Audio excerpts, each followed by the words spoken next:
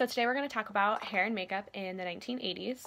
I think one of the best ways to describe the 1980s as a whole is just more is more. Everything in the 80s was about excess. Artificial glamour is kind of another good way to think about things in the 1980s. People were just really concerned with always kind of being very done up when it kind of came to their hair and makeup. So even if they were using like more natural colors a lot of times for things, they were wearing a lot of everything. Even if their hair wasn't necessarily like dyed in a natural color, their hair was probably huge, or they had some very like eccentric or like unique kind of a hairstyle going on.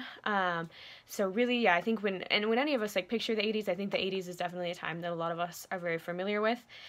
We don't necessarily think of things as being like natural and calm, right? I think a lot of the times we do really think of just like that kind of world of excess and artificial glamour.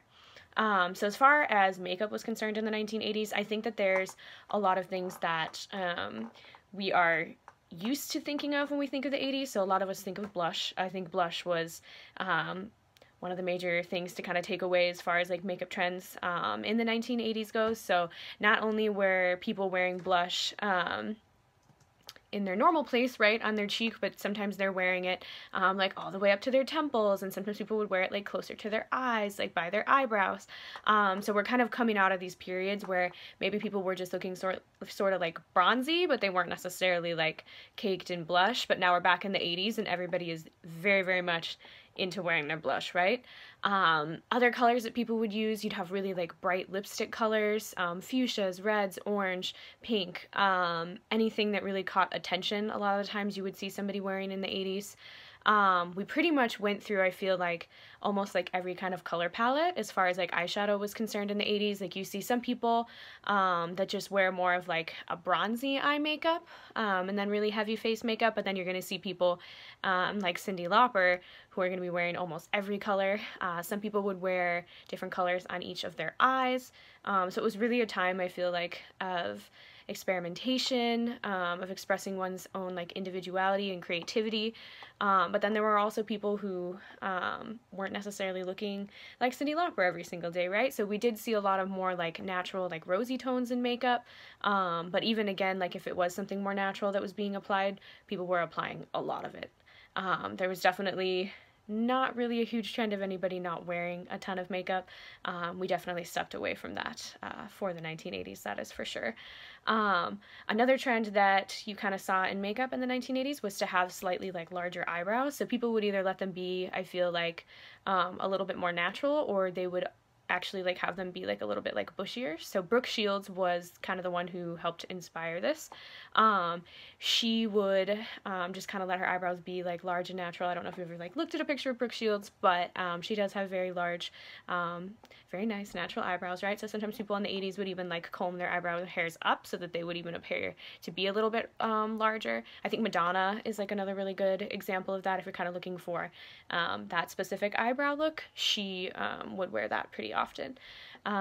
Pink eyeshadow started being worn a lot in the 1980s. That wasn't necessarily something that I feel like we saw a ton in a lot of the other time periods, but in the 80s for sure, people were definitely wearing some pink eyeshadow, whether it was something more like on the rosy side or it was something very, very bright, almost like a fuchsia.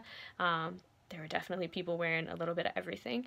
Another person who was really iconic, I feel like besides like Madonna and Cyndi Lauper and Brooke Shields as far as like their makeup and overall look was, in the 1980s was Boy George. So Boy George is still a musician today, and he was actually a part of the English New Romantic movement. So they are known to have more of like a dramatic kind of a makeup appearance all the time, and he kind of brought that over to us here in America. So it's kind of similar. I feel like if you're thinking of something to try to picture, it looks a lot like a lot of like the club kid makeup that we would start to see probably like maybe towards the end of this period, but really like in the 90s.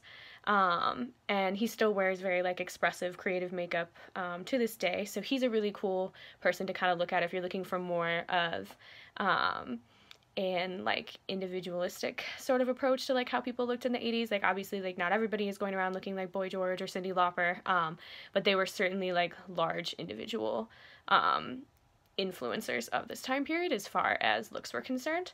So as far as hair goes in the 1980s. So I think the one thing that most of us think of the most in the 1980s when it comes to hair is probably just like gigantic permed curly hair, right? So a perm is just when you would get curls basically like chemically permanently put into your hair, essentially.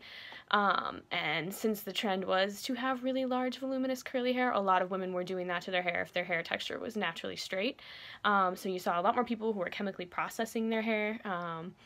Probably a lot more intensely than ever before, just because it was also really popular to dye your hair in the 1980s. So there were a lot of people that were bleaching their hair, and because of stars like Madonna, it was actually really trendy to have these like really obvious like dark roots and then have really, really bleached blonde hair.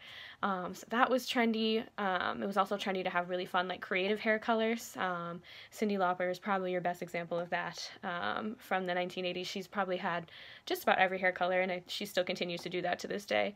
So you saw a little bit of everything as far as hair color was concerned in the 80s, but definitely you're seeing a lot more people who are probably heavily processing their hair, and hair is probably going to come out of this decade a lot more damaged than maybe it has in a little bit of time, just because I feel like the 60s and the 70s, like though there were people that were still like heavily styling and processing their hair, we definitely had a little bit more of like a step back to more of like a natural appearance for a lot of people. So this is definitely a large jump in the other direction as far as like more natural hairstyling is concerned. I mean, and so not only did you have the woman with like the really large like curly hair, but there was also like this push towards sort of like a power dressing movement as far as like women's personal style was concerned. So it was sort of like a look that was inspired by menswear. So a lot of women were also cutting their hair very, very short and using a lot of hairspray. Pretty much everything in the 80s is all about hairspray. And they were actually having these very like stiff, more like masculine appearing hairstyles. So there were styles like that. Princess Diana had like a really famous hairstyle in the 1980s. It was a little bit shorter, but it was still a little bit more like feathered and fluffy, so it wasn't necessarily the intensely styled and like shellacked, more like menswear inspired looks that you were seeing other women wear. Some women were wearing mullets, so the trend of the mullet that began in the 70s definitely kind of took over in the 1980s. And there were a lot of people that were wearing mullets who were men and women, so it was definitely one of those hairstyles that sort of could work for everyone. Should it work for everyone? Maybe not, but everybody was wearing it, right? And mullets could be curly, they could be straight, you could have like teased bangs, you could have just about anything with them, but definitely you were seeing a lot of people wearing those. As far as like hair product goes, so hairspray, I think a lot of us think in the 80s, we know everybody was spraying their hair, trying to get this huge like volume, but they were also using like a lot of mousse just to try to keep their curls like a little bit more like crunchy and like structured as well. So you're seeing a lot of hair product being used. People were going to have bangs also a lot like in the 1980s, but a lot of times they weren't necessarily like the way that we think of bangs today. They were very like fluffy and voluminous as well. So really everything was really about volume in the 1980s. And then one other trend that you would see sometimes in hair in the 1980s too was sort of like an aerobics inspired look. So because of that, you would see a lot of people with kind of like, I feel like the famous like 1980s side ponytail. So people were wearing those, they were wearing scrunchies. All of the iconic looks that you think of when you think of the 1980s were definitely being worn by people in like movies and TV, but also just in their real lives too. Punk was still like a pretty big like influential kind of movement in the 1980s, but the punk scene almost started to become like a little bit more like gothic, but you were still seeing a lot of the same like spiky hairstyles that were a little bit shorter that both men and women were wearing. So that was still happening, but it was also becoming a little bit more mainstream for people to look like that, thanks to people like Cyndi Lauper, who kind of made it a little bit more like socially acceptable for everyone to kind of look a little bit more like creative and expressive without necessarily like having it associated with you being like an outcast or anything like that. So you really do see like a little bit of everything as far as like women's hairstyles were concerned in the 1980s, and men's hairstyles were pretty much the same as far as like creativity and like the spectrum of them goes. So again, volume's really, really important. Men were also getting perms, also wearing their hair very, very large.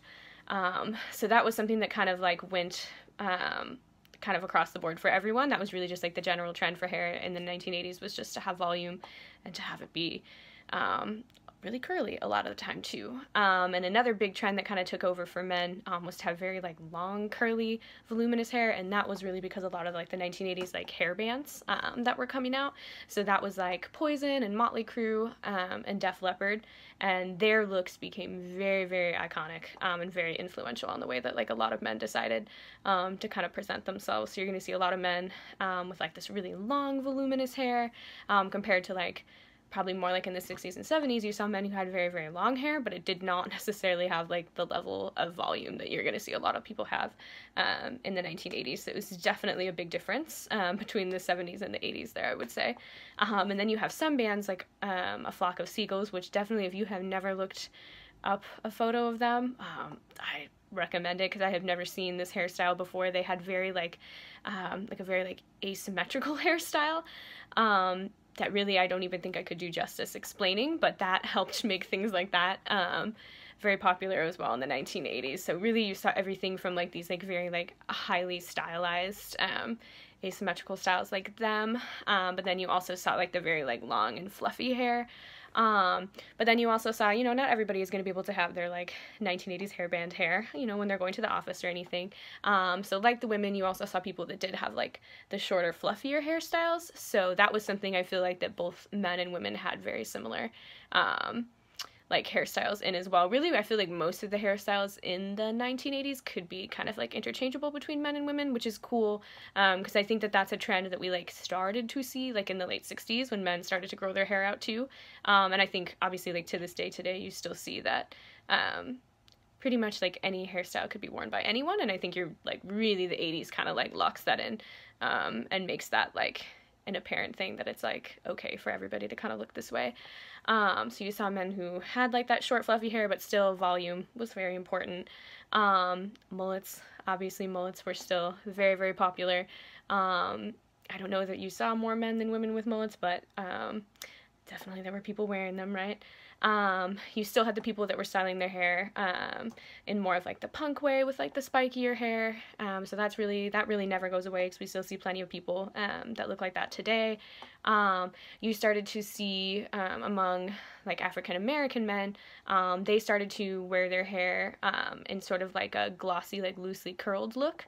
So we started to see kind of like a different take on like a permanent wave hairstyle where the curls weren't necessarily as like compact and tight. They were a little bit looser, so that's one style you're going to see. You're also going to start to see people wearing the high top fade in their hair, which is basically just you have a lot of height on the top of your hair, but the sides are shaved very, very short. And that is something that once we get into the 90s, that is very, very popular in the 90s as well.